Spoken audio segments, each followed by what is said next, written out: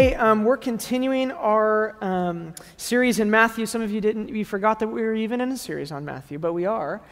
So flipping your Bibles to Matthew chapter 6. Matthew 6 is where we're going to pick up the story of Jesus. Now, if you're new to the Bible, you're unfamiliar with the scriptures, Matthew is simply a documentary about the life of Jesus.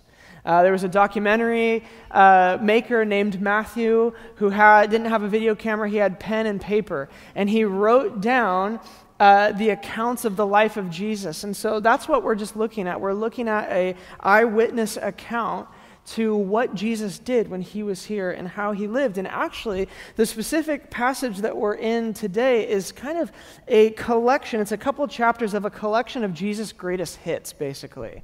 It's like all of his best teachings, all of the most important stuff, all kind of just compacted together within a few chapters. So we're going to jump in tonight, and I think it's going to be really fun. The past few gatherings have been pretty interesting. So, Matthew 6, verse 25. Let's read together.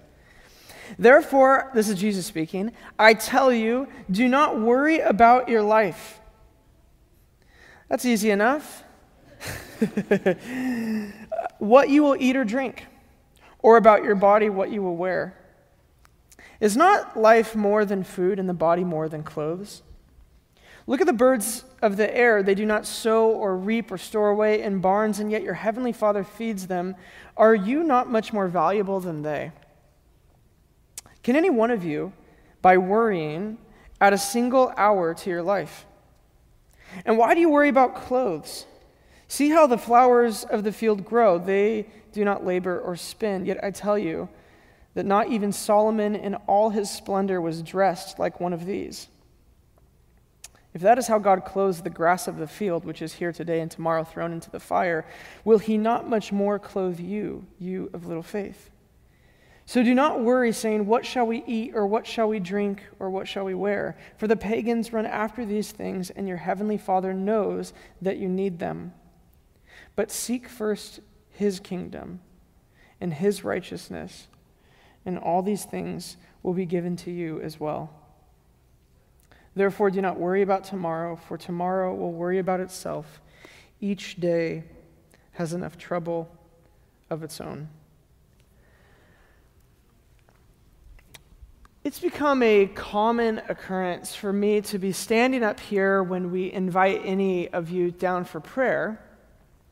And as I begin to talk with the person and figure out what they're looking for prayer for, what really comes to the surface is that their problem or their issue is rooted in a place of unbelief in their life.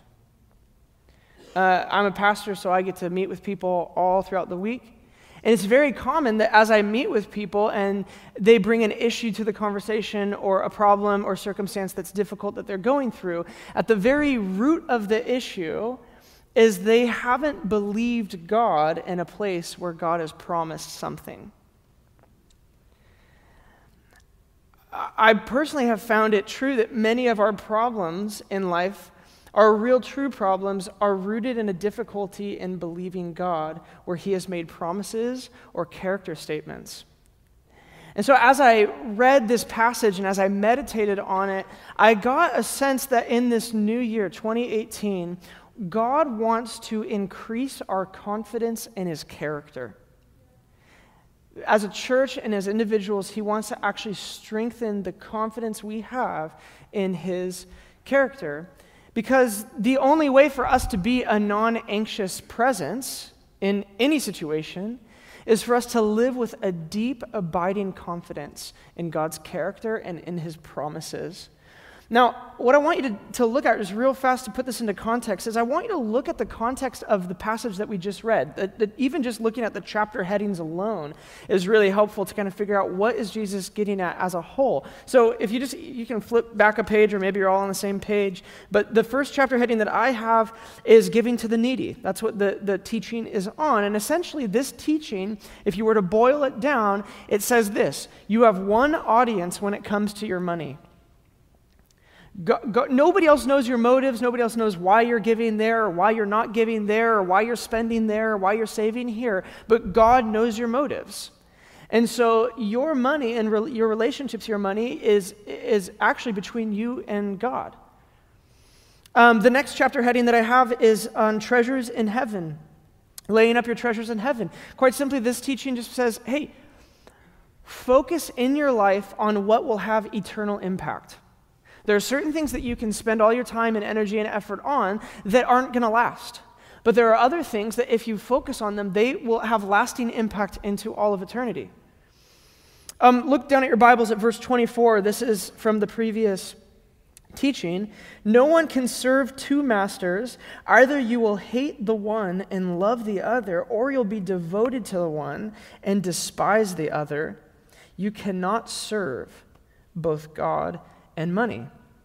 In other words, money is so powerful it could take the place of God in your life. It has that ability. And then this passage today that we're looking at, which essentially boiled down is this: don't worry about what you need or what you want. God cares about it too. He cares about it too. I love what Jesus does here because it's so different than how we tend to talk about the material world around us. But instead of Jesus saying, hey, all material desire is bad and why aren't you more spiritual? What he does is he refocuses our relationship with the material to take place in the context of a trusting heart and a good father. That's what this passage is about. So I just have a couple thoughts for you this evening. If you're taking notes, write this down. If you're not taking notes, write it down. The first is this: God's character and our confidence. God's character and our confidence. Look down at your Bibles again. Let's read this one more time. Verse 25, it says, "Therefore I tell you, do not worry about your life, what you will eat or drink, or about your body, what you will wear. Is not life more than food, and the body more than clothes? Look at the birds of the air. They do not sow or reap or store away in barns, and yet your heavenly Father feeds them. Are you not much more valuable than they?" I think at the core of this passage, God is saying this: you understanding his love for you has the ability to remove your anxiety. I know, like, for some of you, you're like, that's good. For some of you, you're like, no, you don't know my anxiety. No, what this passage is saying is that God's care and love for you has the ability to take away your anxiety if you understand it. I did a little bit of studying about anxiety as I was preparing for this message, and I came across this study that it was done in 2013. It said 1 in 6 Americans is on some form of medication for their anxiety, which is a lot of people. But what that doesn't take into account is the vast number of people who aren't taking anything for their anxiety, but they're just living with it.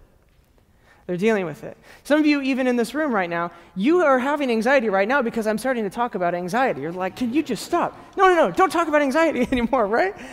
Or some of us, we have anxiety as we drive to work and we think about that person that we're going to have to see there as we go to the next family gathering. You're like, I just hope that person doesn't show up. And there's this anxiety that comes up to the surface. Anxiety is a big deal, and many of us live with it on a daily basis. For many people, I think anxiety stems from this process that can happen internally that we don't even realize has taken place. It tends to go like this. There's a situation or an issue that arises that's new. You get the phone call. You have the conversation. You turn on the news. And all of a sudden, there's fear about what could happen. What if, about multiple outcomes? What if this happens, or what if that happens, or I hope that doesn't happen? And so instantly you're filled with this desire to control the outcome. I got to control this outcome. I got to make sure that doesn't happen. I got to make sure that this does happen in my life. And then all of a sudden, almost in a split second, you have a realization. You maybe didn't even know you had a realization, but you realize you can't control the outcome. Or if you're going to control the outcome, it's going to take an incredible amount of effort, and you just don't have the energy. And so then all of a sudden you're filled with anxiety about your lack of control of that situation or that circumstance. Jesus says, don't be anxious. And he doesn't say, hey, I understand that you're anxious. Everybody gets anxious every now and then. And he doesn't say, I'm really sorry that you're anxious. He says, don't be anxious. How? How can we not be anxious, especially in the world that we live in? I mean, we live with a constant stream of 24/7 news that's all bad. How can I not be anxious? Our relationships are more disconnected and complicated than they've ever been. How can I not be anxious? It's more, the cost of living continues to rise. How can I not be anxious? Will I end up with that person? How can I not be anxious? Will this situation ever get better? How could I not be anxious? Well, there's this weird truth at play here that is a challenge to me. And I think it will be a challenge for you as well. You see, the Bible calls you a believer. And what does a believer do? A believer believes things, right? And it is actually, I don't know if you know this, it is in your nature to believe God. Did you know that? Uh-oh. See, when you, so when you came into Christ, your old life died. Did you know that? So there was a point in your life where you were constantly anxiety-ridden because there was nobody who cared for you but you. You were living in sin. God rescued you, and you stepped over a line of demarcation and you became in Christ. That's a theological truth about you. And when you became in Christ, your old life died. And it is now in your nature to believe God. When God promises things, when he says things about his character, it is in your nature as a son or daughter of the King to believe God. But there's a lot of us who were a little bit more comfortable with our old nature. And so we actually go back to it. It's sort of like this. I heard this example, and I just think this is a great example. It would be like if you sold a car on Craigslist. You post your car up on Craigslist, you sell it, and it happens to actually sell to a guy who lives a couple streets over from you. This is your neighbor. And a couple months goes by, you don't really miss the car too much. You made the sale, it was a good thing. But you're rummaging through some old things, and you come across a pair of keys to the car. And all of a sudden, you get a little bit sentimental. You think, man, it's been a long time since I drove that car. I had a lot of good times in that car, man. That was really fun. I know where it is. So I'm just going to go down there. I'm going to take it for a spin. It's been a while. Do you know what that's called? That's called stealing. That's stealing. And here's the deal. Jesus paid a price to get rid of your past. So when you go back and you live as though you are the old persons, you're stealing from God. You're stealing your old past. There's a legal right that says you don't have a right to your past. You don't have a right to live like you used to live. And so there's a challenge to all of us to when we read things in the scripture, we've gotten rid of the old man filter, and we now live as the new man and the new woman, and we live with a new filter. And it's whatever Jesus says is truth, because he said the truth would set me free, and the way I used to live wasn't very free. And it seems to me that there is this natural law in the world that the more your faith increases, the more your peace increases. But the more you try to control and realize that you can't control, the more anxiety you get. Have you experienced this? The more you control in your life, the more you feel like you could lose, right? I'm trying to manage all of these different situations to work out the way that I need them. I have so much to lose. But the more that you surrender and you say, I can't control how this is even going to look, so I'm going to give it to you, Lord, the more you begin to live in peace. Why is that? Well, I believe it's because Jesus said this. He said, if you love your life, you'll lose it, but if you lose your life for my sake, you'll find it. It's almost like he is the truth. Or in the language of Isaiah, I really love this. This is Isaiah chapter 26, verse 3. You will keep in perfect peace those whose minds are focused on you because they trust in you. Love that passage. You see, the renewing of your mind is something you can participate in daily by choosing to believe God. That's not a part of my nature anymore. It's my nature to believe God. That's what I'm going to do. And it renews your mind, and it keeps you in perfect peace. Now, Jesus also turns our attention to nature to prove his point. So look down at your Bibles, verse 26. He says, look at the birds of the air. If you're feeling anxious next time, just look at some birds, right? Look at the birds of the air. They do not sow or reap or store away in barns, and yet your heavenly Father feeds them. Are you not much more valuable than they? In other words, God cares about your life. If God cares about birds, how much more is he going to care about you? Consider the birds. They don't sow or reap. Now, I don't know how many of you guys have ever thought much about seeds, but I think about seeds because I'm not a scientist. So if you are, you're like, man, that guy's so dumb. Well, listen, I'm not a scientist, but it's a tiny piece of dead matter that if you plant it in the right place, it grows into something you can eat. That's crazy.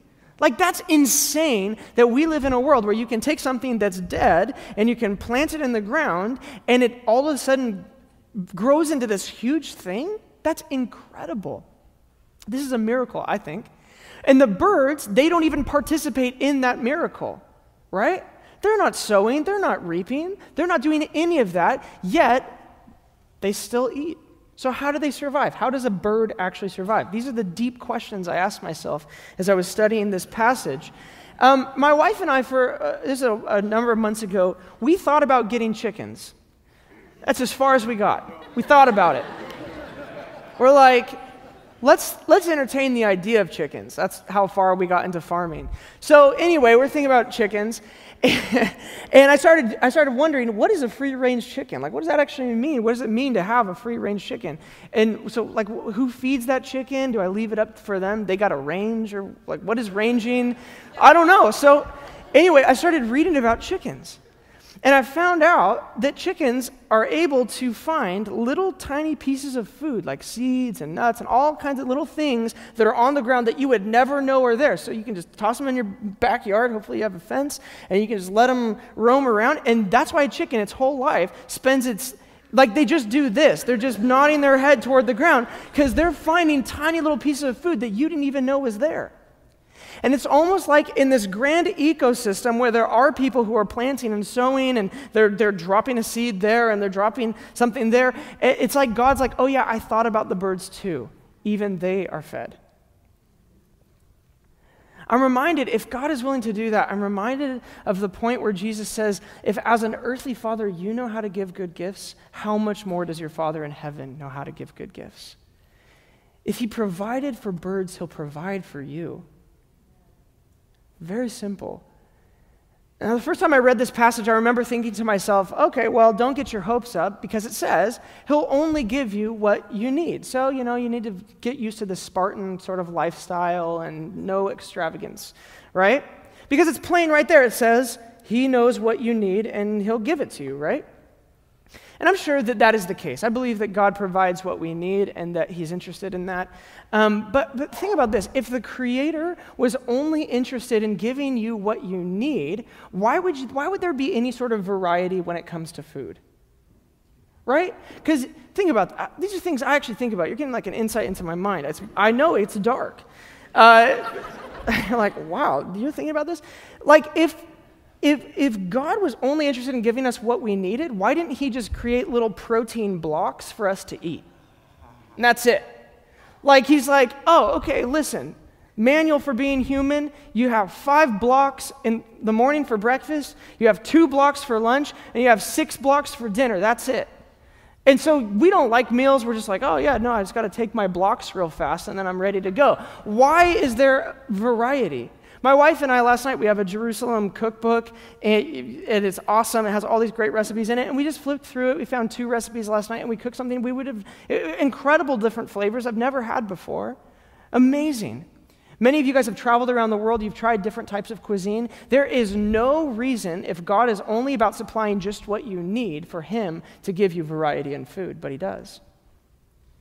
Or imagine this. We just had Christmas, so how fun would it be if you woke up on Christmas morning and you're all excited. It doesn't matter how old you get, you still get excited. And you go under the tree and you see a present for you, and you start to unwrap it, and this is what you unwrap. And you're like, a box of matches? What? And your dad's like, well, hey, listen, I'm interested in supplying what you need, so it could get cold out there someday, and you may need to start a fire. You're welcome.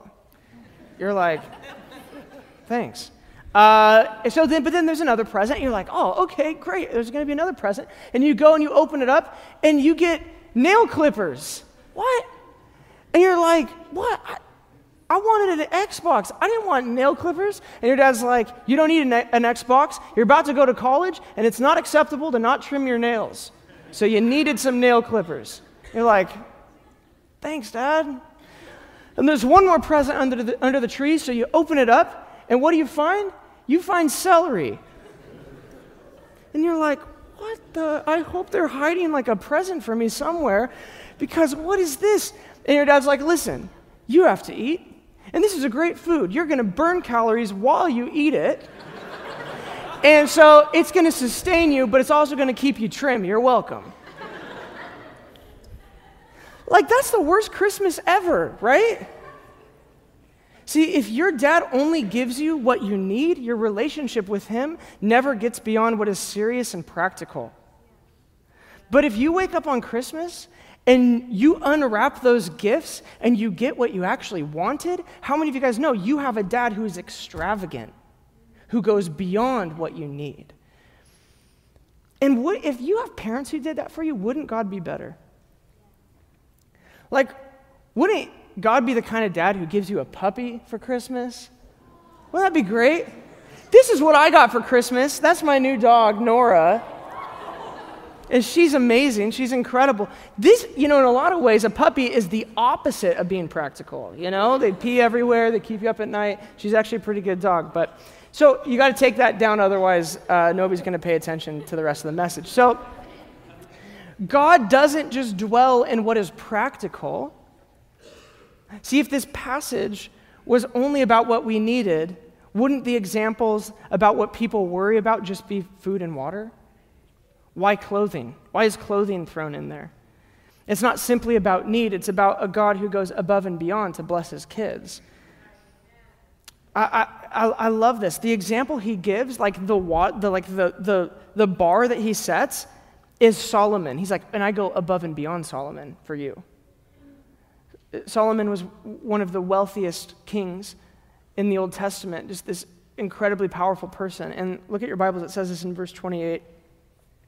Why do you worry about clothes? See how the flowers of the field grow? They do not labor or spin, yet I tell you that not even Solomon in all his splendor was dressed like one of these. If that is how God clothes the grass of the field, which is here today and tomorrow thrown into the fire, will he not much more clothe you, you of little faith? He's like, oh yeah, you see Solomon, you see the flowers, I go above and beyond for you. Wow. Notice also just grammatically how this passage works. It's really amazing. Look at verse 25 again. He says, I tell you, do not worry about your life, what you will eat or drink, or about your body, what you will wear. Now, notice this. It's what, not will. The worry isn't, will I eat, God? Will I drink? Will I have anything to wear? It's what. Which the question, the implication of it, is that God is even interested in the type. What type will we eat? What type will we drink? What type will we wear?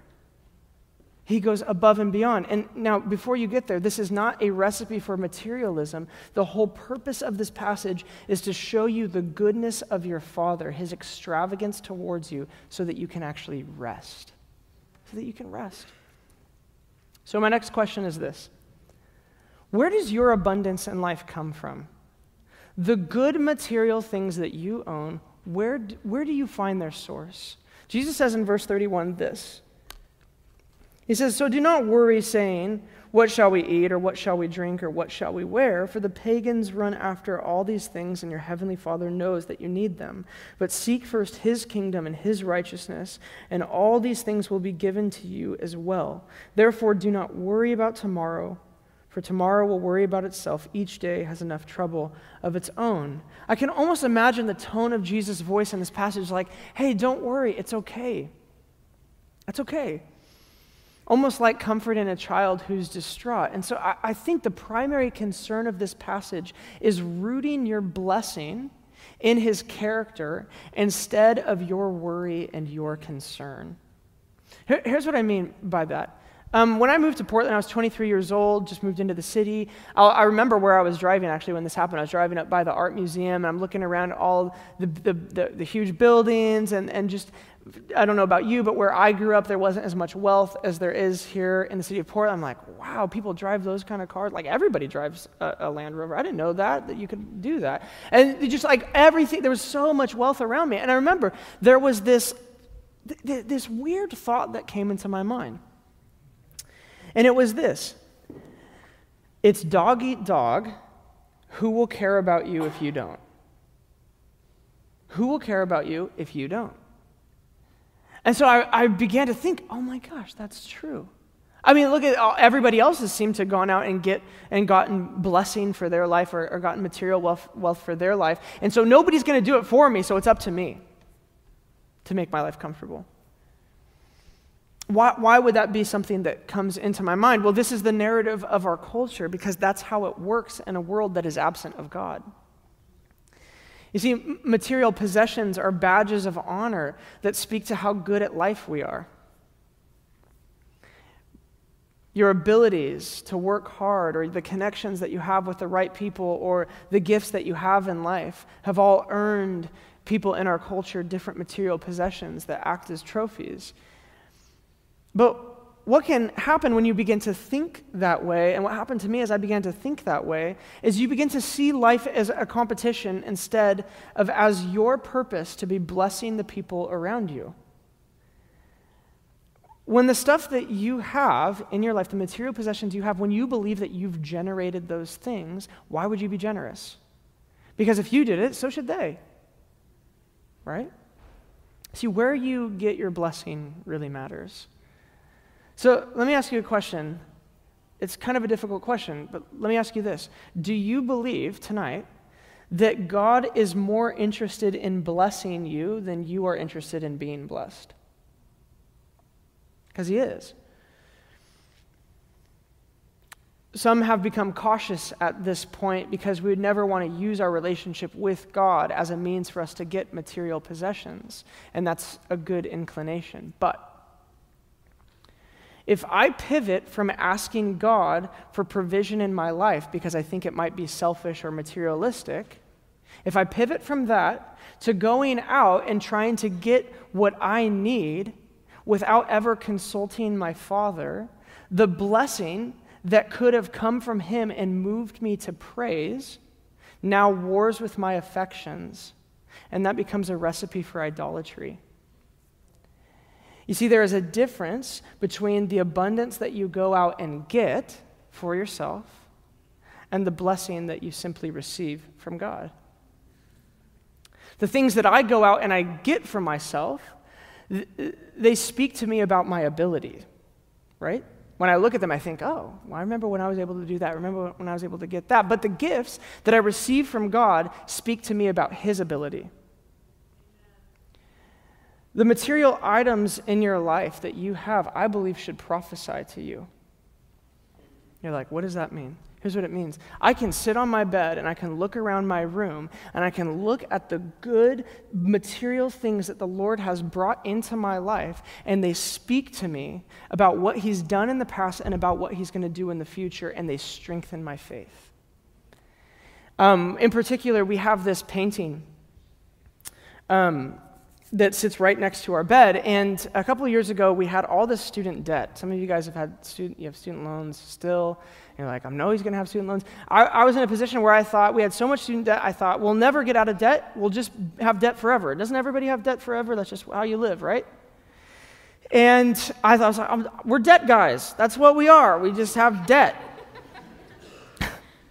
And At the same time, I had been saving up for a down payment for a home. This is a couple years ago.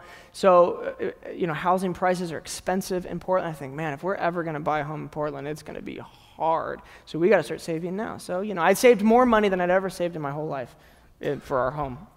It wasn't a lot of money, but for me, it was a lot of money at the time.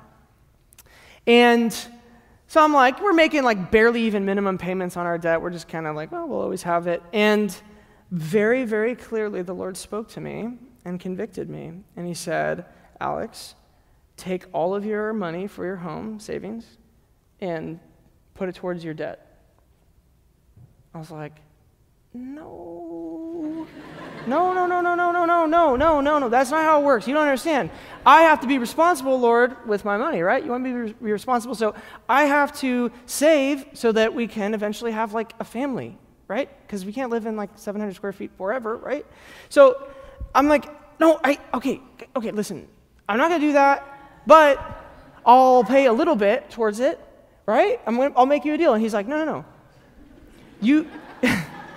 He's like, you have a responsibility to pay what you owe. I'm like, oh, fine. So I remember the day of like taking that money, and it just takes a click. You're like, transfer. And it like all over. And when you pay for debt, nothing happens. It's like the number went down, but it's still like there's a number out there in the universe that I owe or whatever. So, so we do it. And this started us on this year-long journey of paying all of our debt off in a year. And I really, truly thought at least 10 years. And throughout this whole year, there's this, my wife and I love art. I studied it in college, and we have just wanted to fill our home with art. So there was this gallery that we like to go to, and we found this painting there. And this is in the midst of all of this, and we're like, oh, well, it's not that much. Maybe we could just not pay on our student loans this month, and we could get this painting. And we're like, no. The Lord has asked us to do this. We're going to do it. So we keep on going. But we visited this gallery like 3 or 4 times, and we see this painting. It's beautiful. And it's very rare for me to see a painting. I'm actually like, I need to own that. And we're like, wow, it's really amazing. So anyway, if you were to take our incomes and then take our debt, it wouldn't make sense that we could pay all of our debt off in a year and still survive as human beings. And the reason why we were able to do it is because God consistently blessed us that year. We got money, we had gifts, we even had like our insurance companies like, oh, we owe you this money, here's a check. We're like, okay. Like all kinds of crazy like little things that when we just said, okay, but we're going to do what God wants to do. Because here's the thing. How many of you guys know that God's will is like, I was thinking about this. It's like when you're playing Mario Kart and there's those little roads that are like, they will boost you if you go on them. They're like super speed. And when you scoot over to them, it just like totally accelerates. When you just do what he wants to do, you accelerate through things way faster than humanly possible. And so we're just like, okay, we're going to do what you want us to do. And he's like, 1 year and you're done. And so you know what we did at the end of that year? We went and we bought that painting, and it's in our house. And every day I get to look at it, and every day your thing should prophesy to you. Every day I look at it, and it speaks to me not about my ability, but about what he did in our lives. And every time we go through a difficult season, we just say, look at it. If he did it then, why wouldn't he do it now? See, oftentimes we can look in our past and we can see the fingerprints of God all over all different sorts of things. But when we look to our future, it's like we imagine our future without him. We need to start to be the people who imagine our future with him. So do you have things in your life that prophesy to you? See, it's not just like materialism is making something that's material your God. This is not materialism. This is saying that the good things in my life that are material, they represent a spiritual relationship that I have with my Heavenly Father. They mean so much more than just stuff.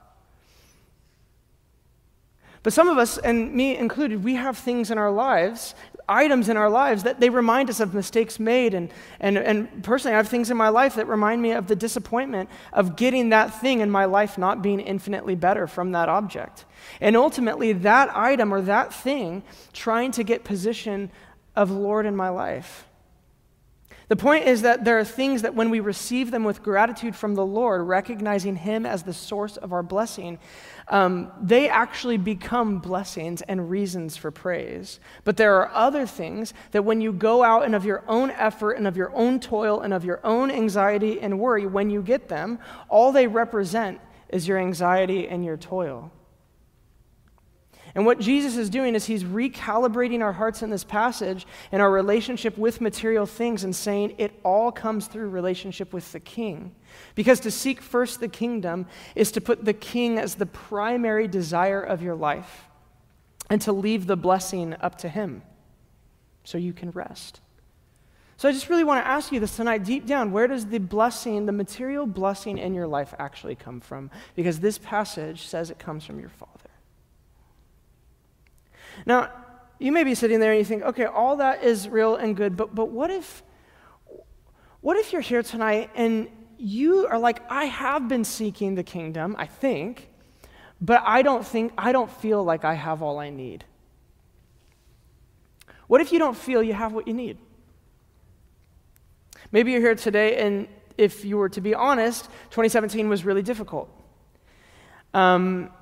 And life has been really difficult, and you aren't in a place where you can trust Him to provide for you. As a believer, as believers, we're challenged with the ever-present task of choosing what will shape our worldview. You see, without a sacred text or without a book of wisdom to live by, the rest of the world is left to shape their worldview through their experience. And so through our experience, we shape our worldview oftentimes. We spend time with a specific group of people and we think, oh, that's just how they all are. And we codify it as a filter. And it's the way that we begin to see everything else and any other person that could potentially be from that group for the rest of our lives. Or we even have these personal narratives that we begin to live into, like nobody cares about you. And so for your whole life, you have this idea that you're not going to ever be cared about. Or you go off to college and you interact with a specific race or group of people, and the narrative that you hear is you should be afraid of them. And so then you begin to codify it into your filter and into your worldview. But here's the deal. We're the people of God, so experience can't be the arbiter of truth in our lives. We not only have a sacred text, but we have a God who dwells with us. So we're not supposed to shape our worldview through our experience, but we're supposed to shape our worldview around what the Scriptures say to be true. This is challenging, but this is necessary for us to become the people of hope. This message for me is really like, I feel like it's coming out of my life because of the past season that my wife and I have been in. And just the other night we declared it's an end to that season. We're like, we're not going to live in that anymore. But we've had, if you're close to us, you know, we've had just like an incredibly difficult time with our cars and with our money in the past couple months. Just totally random. And it may sound minor to you, but for us it's been a really big deal because my wife and I, we've been saving to pay out of pocket for her to go to nursing school. It's been something that we've been working towards, and she's been working incredibly hard towards for the past few years. And so finally it's time for her to go to nursing school. She's done all of her prereqs. She became a CNA and did unspeakable things in a nursing home. I can't even tell you about them. They're bad. All because she has a dream to become a nurse. And so anyway, we had this old car, this old Subaru. I got it when I was 16, and it lasted a long time, like 250,000 miles. It was great, and we thought, this thing's going to keep going, just put oil in it, right? And so we did. I'm putting oil in. I know a little bit about cars, so I'm like, oh, this should be fine. But it's an old car, and long story short, the engine started overheating, and it cracked. And there's no coming back. Well, there's coming back from that, but I don't want to come back from that. So anyway, we send it to the junkyard. We get rid of it, right? But now we need to buy a new car. So we're like, this is a bummer, but the setbacks happen. And so, we had saved all this money for school, but we need to get a new car. So anyway, I do my research. I'm like, oh, I find this great car that we're going to buy. It's a Craigslist deal. I'm like never buying off Craigslist again. It's been so crazy. But anyway, we go up to this guy's house to see the car. And I'm like, wow, looks good, sounds good, runs good. This is great. I'm looking at the receipts. You got to look at the receipts. They've done the service that they were supposed to do. It has everything. It's great. I'm like, this is awesome.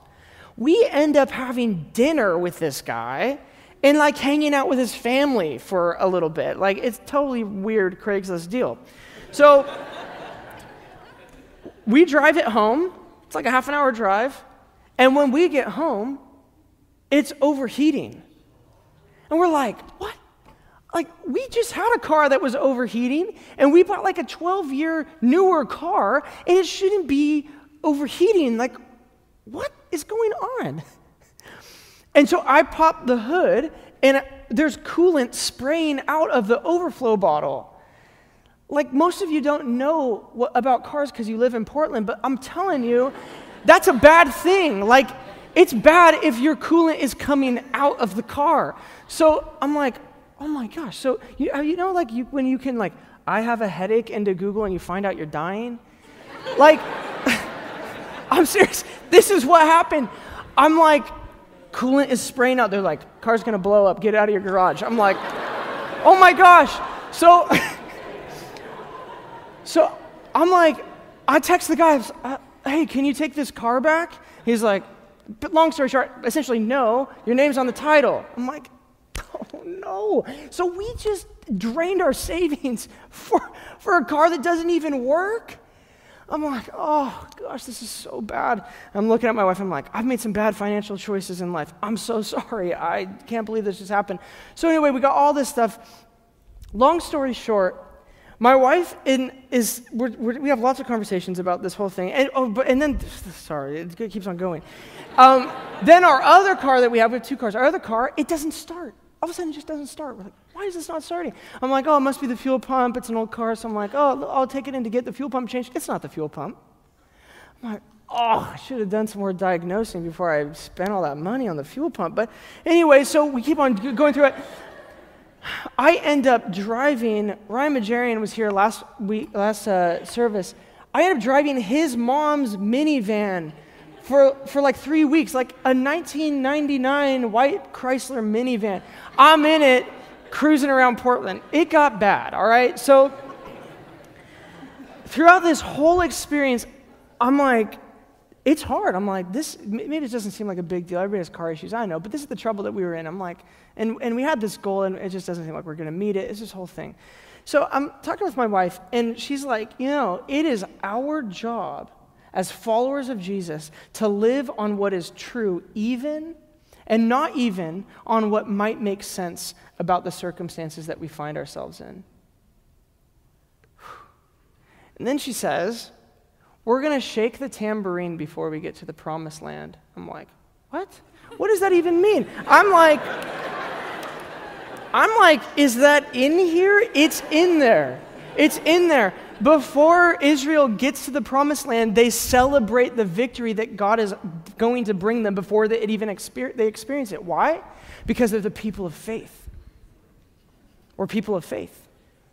We believe God even before we've experienced the resolution. See, what my wife is getting at is something that is incredibly powerful and valuable to God, and it's this: it's a sacrifice of praise. The reality is that you can give God a sacrifice of praise in this life that you will never be able to give him in the next. You see, in heaven, there will never be a question about whether you should worship him or not.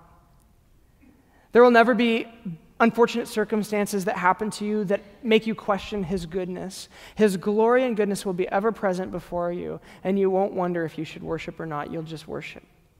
But there are things that happen in this life, whether they're as minor as a car thing or as big as somebody in your family being sick or you being sick, that can cause you to question his goodness and thus not worship him. So when you go through difficulty in this life and you choose to worship in the midst of it, you are giving God such a valuable treasure, one that you can never give him in any other life. And so what we did, I love worship. We're going to worship over the circumstance. We're going to sing over it. We're going to sing the victory before we get to it. I'm going back, you guys know this, I have a journal and I have stories written down of things that God has done here on a Sunday, things God does through my life, prophetic words that people speak, and I'm just going over those stories and meditating on them and just saying, God, do it again. You've done this in the past, you'll do it in the future. Do it again. See, my ability to believe in God's character, even when things are difficult, positions my heart to quickly receive blessing and live in peace. Instead of me constantly going back and forth on whether he's good or not, and thus having to work through my issues with him before I can receive the breakthrough that he has for me. See, the entire thrust of this message is that God is good enough to care for you. What he provides for you in life is not the point, but it is evidence of the greater reality, which is his love for you. God's love can remove anxiety by increasing your confidence in his character. So that's my prayer for 2018. Let's all stand up together. I want to just read something over you real fast. So as you stand up, you can go ahead and just close your eyes. And I just have a story I want to read over you before we close. I want you to imagine, with your eyes closed, a couple who can't have children. Imagine the sleepless nights, the emotional pain, the desire unfulfilled.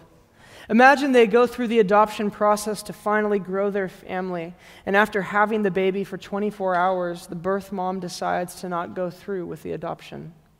They're crushed. Imagine a year goes by and they apply again for another child. The cost has been significant. They've emptied their savings now twice, and there is a sneaking suspicion that they are once again being irresponsible with their money and hearts. They don't know if this will go like the last time they attempted to adopt, but they keep pushing. The baby is born and they're invited to meet the baby. Instantly, there's a mix of love and fear all together.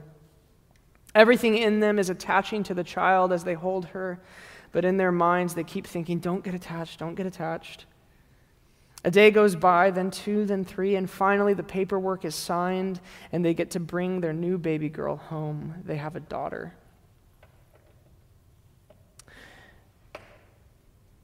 Now, what will they do for this girl in her life? Will they suddenly think about her as just lucky to have been adopted, constantly comparing her current life with what could have been if they hadn't stepped in? Will they only give her hand-me-downs? Will they never decorate her room because it's just not in the budget? Will she eat cheap food while the parents dine in splendor? No. You see, the price they paid for this girl was representative of the love they have for her, that can't be depleted through being given, but in fact grows when it is given. See, if you can right now in this moment imagine how much those parents love that girl, how much more does God continue to sustain and lavishly pour out blessing on you even after he paid the initial cost of his love for you? Quite simply, the love of God is the good news of the Bible. God loved you and was willing to pay any price for you, so he died for you. Jesus bought you not just to save you from death, but to actually make you a son or a daughter in the kingdom, a part of the royal family. His payment didn't deplete the resources of heaven. Instead, it became a reminder of the value a son and daughter of God deserves throughout the entirety of their lives. That is how much he loves you. Enough so that you don't have to worry about the material needs of your life as well.